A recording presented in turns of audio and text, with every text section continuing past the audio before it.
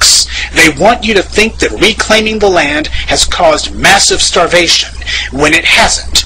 The sanctions have hurt Zimbabwe, not land reclamation. And the BBC is not a neutral observer in all this. They are a zealous advocate for the whites. As far as the BBC is concerned, hey, we stole that land fair and square. Now, how is it that they can get away with these lies? Because we, as black people, do not ask about it. This is why the white media will do interviews with the bootlicks in the MDC, but nobody thinks it strange that not one member of Mugabe's government has been interviewed. In fact, W took out sanctions against Mugabe more strident than anything he ever did against Iran or Iraq. Neither Mugabe nor any member of his government or anyone seeking to advocate on their behalf financially can enter the U.S. Think about that. Ahmadinejad went to Columbia University and gave a lecture, even though he took Americans hostage in the 1970s. Say, isn't he supposed to be on the no-fly list? The U.S. has removed sanctions against Libya and normalized relations with that country, even though Gaddafi was responsible for the deaths of Americans, the destruction of U.S. airplanes, and numerous acts of terror against the U.S., for which he has neither been punished nor so much as apologized. But Robert Mugabe, who has not committed an act of terror against the U.S., not supported anyone who has not even spoken in defense of anyone who has committed terror against the U.S., has sanctions put on him. So why is he on a terror watch list? Why can't he enter the United States? When Mugabe won the last election, the whites realized he was going to finally go ahead and toss them all out. That's why we saw the fake outrage from them last year. They tried to go to the African Union, figuring that because they had created the African Union and had most of its members on strings, that it would be a simple matter to get the poor Africans to denounce Mugabe. And after that, they would get the Africans to authorize the Brits to send in the Marines. Of course, it didn't happen that way. The AU rejected what was an obvious attempt at recolonization. So, the whites went running to the UN instead, figuring they would get their way there. But Mugabe had already shored up his political support on the UN through the alliances he built with China, who, as a permanent member of the UN Security Council, has veto power. And Russia also joined China in vetoing the Brits' plan to move forward with military action against Mugabe.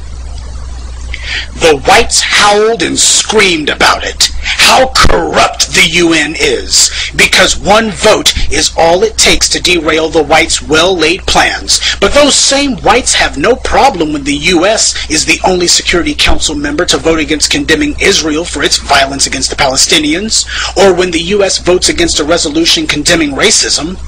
Zimbabwe is a small, poor, weak country, but even so, Mugabe has outfought and outthought the Euro clowns every step of the way. It just goes to show, anyone who says you can't beat the whites at their own game never tried. This is why the white media can't get enough of hating the man. To them, he's like O.J. Simpson times a million.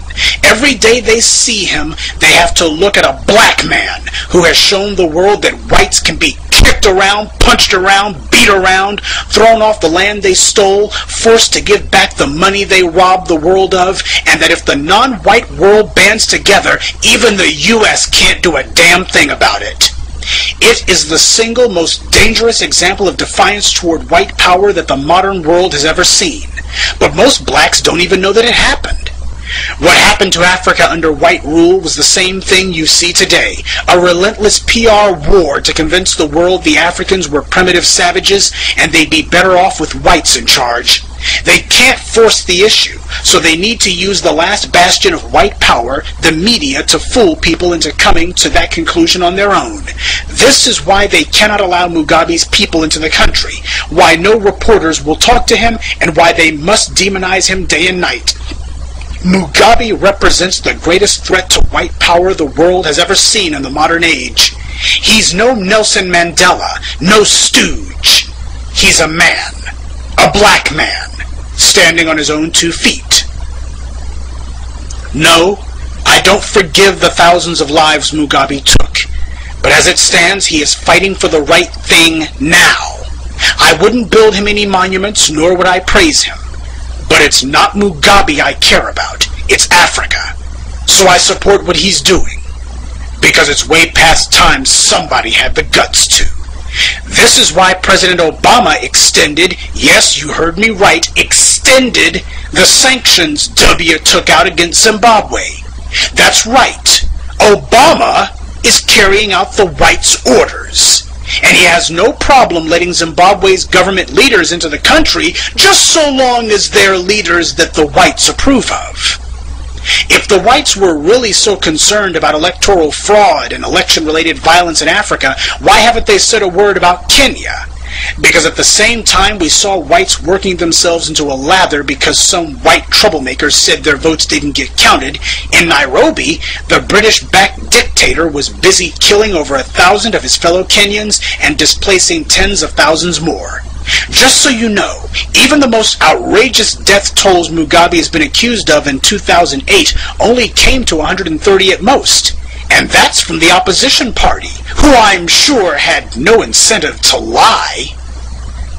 All the world press talked about the real massacre going on in Kenya, the real barbarity taking place by the British hand-picked stooge in Nairobi. But for some reason the BBC didn't hear a word about it. The British government didn't go to the African Union and demand that their hand-picked puppet Kibaki be denounced. And they sure as hell didn't go to the UN either.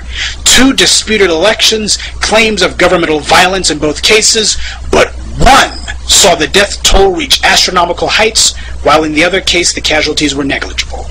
Yet who did the whites choose to go after? See, it's never been about land or human rights. Since when have the Euro clowns ever cared about that anyway? It's always been about supporting and maintaining white power. Mugabe has shown the world that even the poorest of nations can overthrow white control if they have leaders committed to it. Every African on the planet needs to be watching this one. Mugabe, regardless of his faults, is showing us the way. And for that, we should support him.